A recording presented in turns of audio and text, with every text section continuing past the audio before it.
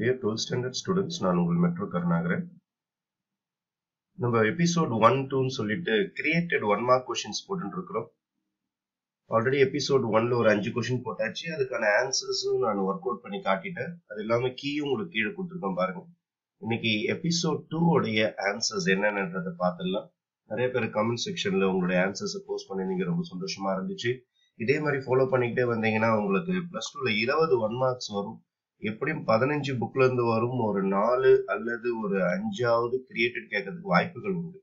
அதுக்காக நீங்க ப்ரிப்பேர் பண்ணியே ஆகணும். ஒன் கொஸ்டின்ஸ் இல்லாம இருக்கவே இருக்காது கொஸ்டின் பேப்பர். வெறும் புக் பேக் மட்டும் படிச்ச 20 மார்க் வராது. அதனால சென்டம் பிராக்டிஸ் பண்றவங்க எல்லாமே கொஞ்சம் கிரியேட்டட் படிக்கிறது ரொம்ப ரொம்ப முக்கியம். Variance of random variable is 4 சொல்லிட்டு கொடுத்துருக்காங்க. அப்போ வேரியன்ஸ் ஆஃப் ரேண்டம் வேரியபிள் உடைய ஆன்சர் நம்ம கிட்ட கொடுத்துட்டாங்க. Variance of X is equal to 4. Variance ஓட ஃபார்முலா என்னது?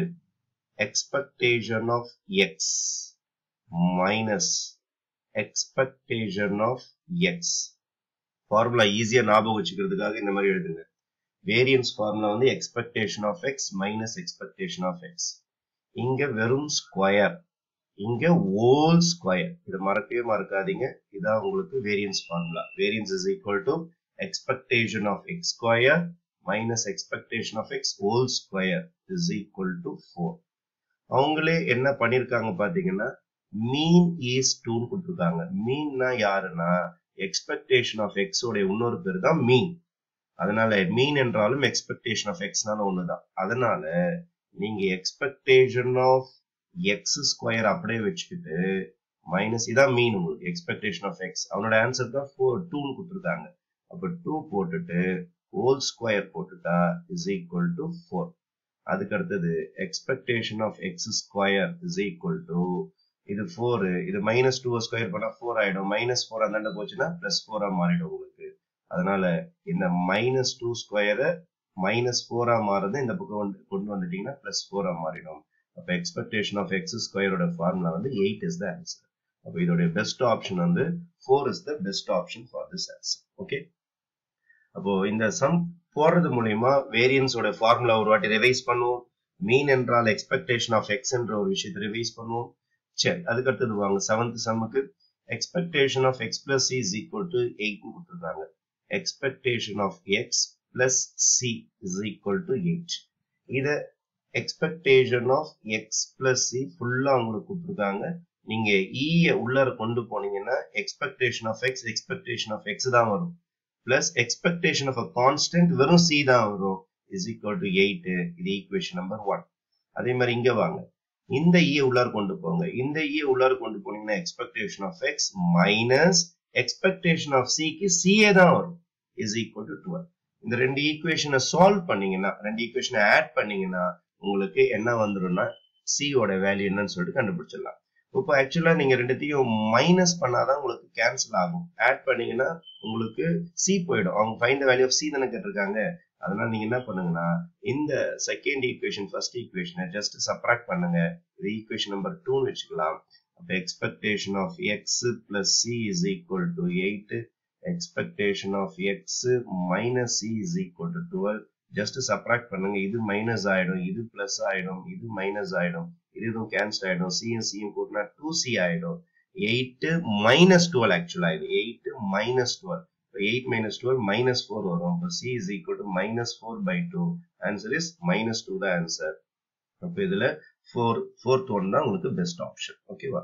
அதுக்கு அடுத்தது the value of addition மாடல்ல கொடுத்திருக்காங்க. ஃபர்ஸ்ட் பிராக்கெட் போடுவோம், அதுக்கு அப்புறமேட்டு வெளியில போடுவோம். 3 addition மாடல்ல 11, 5 plus 6 addition மாடல்ல 11. ஃபர்ஸ்ட் இது ரெண்டையும் ஆட் பண்ணுவோம். 5 உம் 6 ஆட் பண்ணுவோம். 5 உம் 6 ஆட் பண்ணா 11. அடிஷன் மாடல்னா 11 11 தாண்டி வரக்கூடாது ஆன்சர். அப்போ இந்த 3 பிளஸ் அப்படியே இருக்கட்டும். இது 11 வந்ததுனால 11 இங்க எழுதக்கூடாது. 11 இந்த இடத்துல 11 எழுதக்கூடாது. எழுதாம 11 டேபிள்ஸால டிவைட் பண்ணணும். டிவைட் பண்ணா 1 times 11 ரிமைண்டர் இஸ் 0. ரிமைண்டர் தான் இங்க எடுத்து வந்து எழுதணும். Reminder is 0.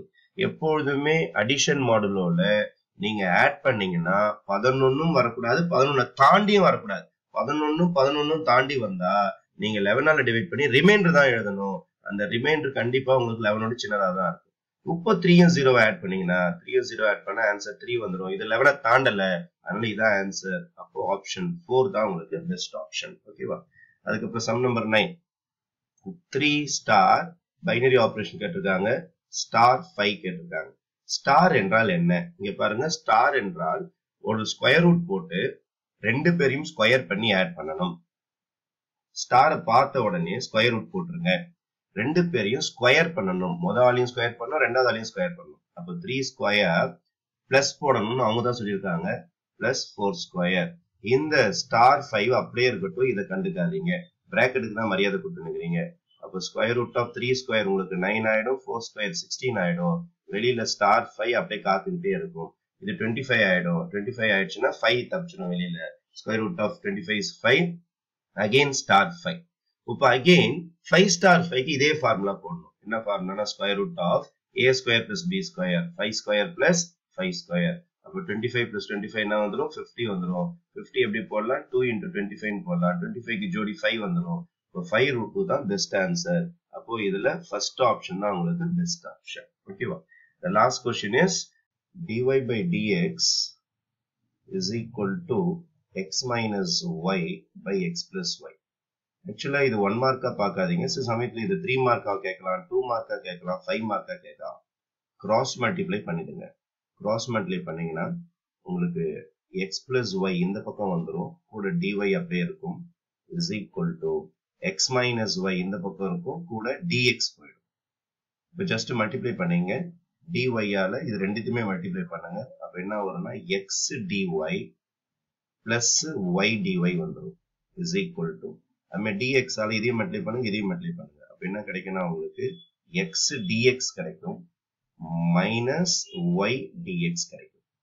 இப்ப என்ன செய்யுங்கன்னா x dy இங்கே இருக்கட்டும், இந்த மைனஸ் பார்ட்டியை மட்டும் இந்த சைடு கொண்டு வாங்க. அப்போ பிளஸ் y dx ஆயிடும், is equal to x dx இங்கே இருக்கட்டும், இந்த பிளஸ் பார்ட்டி இந்த பக்கம் கொண்டு போயிடுங்க, மைனஸ் y dy. இங்க பாத்தீங்கன்னா x dy மிக்ஸ்டா இருக்கும், y dx மிக்ஸ்டா இருக்கும். இங்க x ம் dx ம் ஒரே பார்ட்டியா இருக்கும், இங்க y ம் dy ம் ஒரே பார்ட்டியா இருக்கும். இது uv ஃபார்முலா. u வச்சுக்கிட்டு v டிஃபரன்ஷியேட் பண்றது, v வச்சுட்டு u டிஃபரன்ஷியேட் பண்றது. அதனால இதுக்கு ஷார்ட்கட் என்னன்னு சொல்லுவோம்னா நம்ம டிஃபரன்சியேஷன் ஆஃப் uv.